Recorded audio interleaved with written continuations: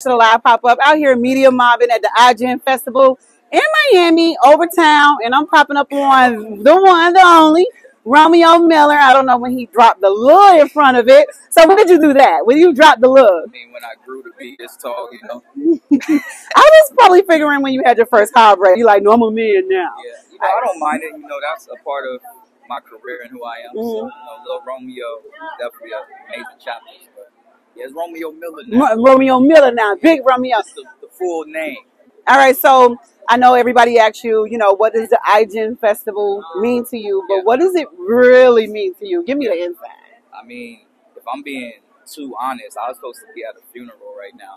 So me being here is very important for me to be here for these kids. You know, oh wow! You gotta empower the youth. You do. One thing I learned is you gotta support the people who's doing what's right. You know, Elijah Wells. You know, one of I feel the next big director, the next Spike Lee. I feel the more successful he is, that's how we make a bigger impact on our youth. Because they have a lot of people you can make successful and go support, but they don't give back. Elijah Wells and what they're doing with the iGen Film Festival, that's why I come here, because the only way to make a difference, you got to get the right mentorship for these kids. You got to educate the kids. And that's what they do over at iGen. So I'm going to be here until I'm about 173 iGen Film Festival. You know what? I never heard nothing more better. Like dead serious. Like usually when people, you know, they come, they play their part. But it seemed like, you know, you're standing here with all sincerity. Yeah. But what the people don't know, I'm like, hold on. As much as a rap star that you are, I have to pull out the phone with the list. You know, you were in so many movies. Yeah.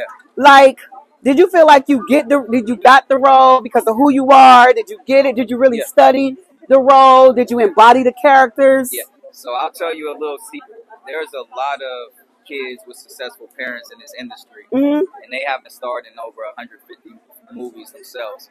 They haven't put in 150,000 hours. Wait. Themselves. Listen. He put in 10,000 hours. So you know what that makes him? I put in 19 times 10,000 hours. But they say that, you know, people love to say you a jack of all trades, a master at none, but you're only a master if you put in 10,000 hours. But he put in more than 10,000 hours.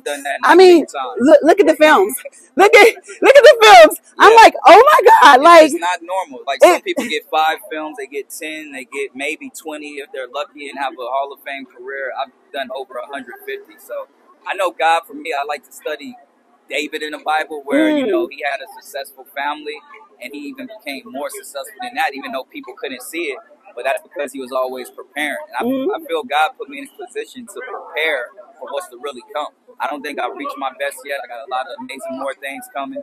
And all those 150 plus was just practice for me, if I'm being honest. That was practice.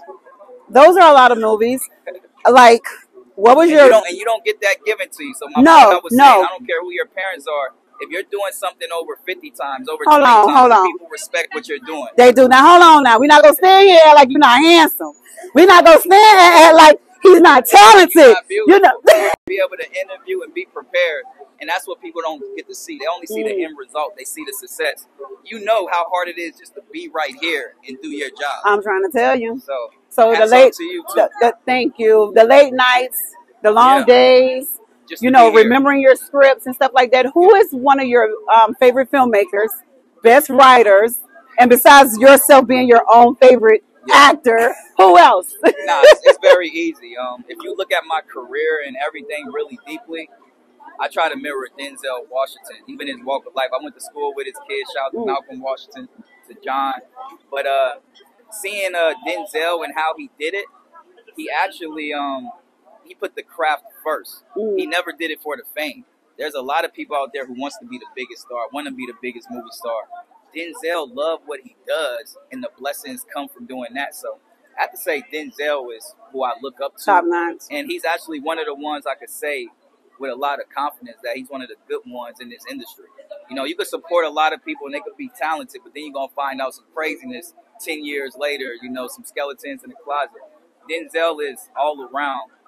He's an amazing role model. As well as you. You're very well spoken. It's such an honor to stand here next to you. You're amazing times 10. Like, seriously, like to see you on, you know, videos, to see you on camera, and then to experience you in person.